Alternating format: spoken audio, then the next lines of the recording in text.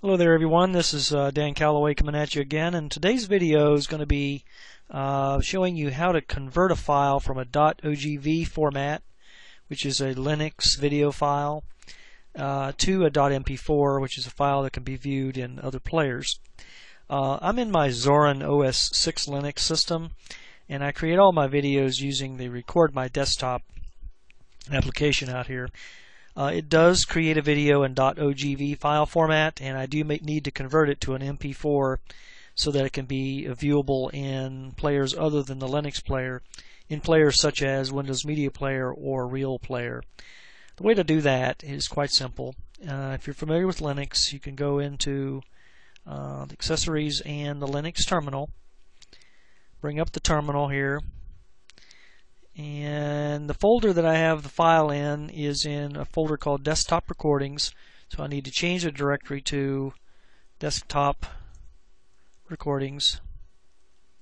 I need to put that in quotes, and it's case sensitive so that it will find it. This is a Unix system, and I'm going to do a listing there, and out1.ogv is the file that I'm looking at.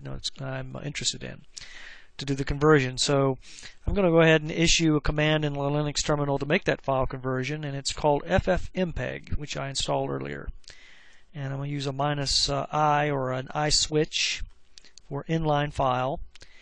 And the source file is out1.ogv. The destination file I'm going to call gmail 1.mp4.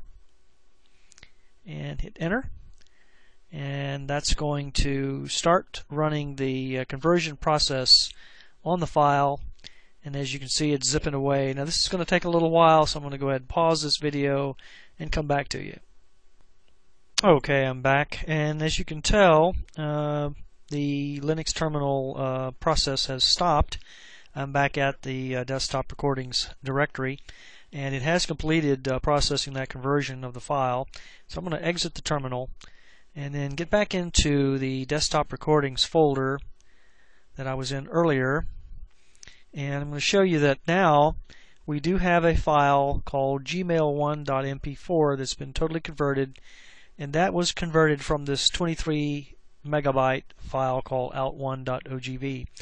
And if I were to run that file, the gmail1.mp4, in a Real Player or Windows Media Player, it would run just fine. So this video has been a video on making that file conversion using the Linux terminal. And so you just have a nice day, and we'll catch you